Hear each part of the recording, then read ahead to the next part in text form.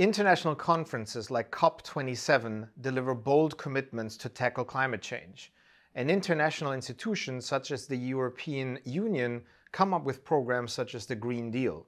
But it's actually the national governments and authorities that are charged with implementing these policies and achieving these goals.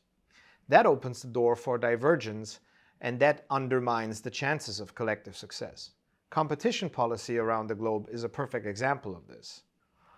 Delivering these big changes to tackle sustainability and climate change more broadly, especially as we work towards net zero, requires fundamental overhauls of business practices across entire industries.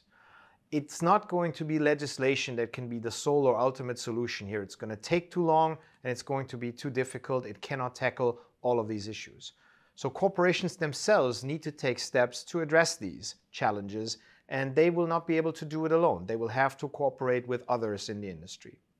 And antitrust regulators really have a role to play here. They can create safe harbors, they can create frameworks, they can make sure that corporations understand what they can and cannot do when they're working with their competitors to tackle these challenges. If you look at antitrust globally, we really have a patchwork of rules.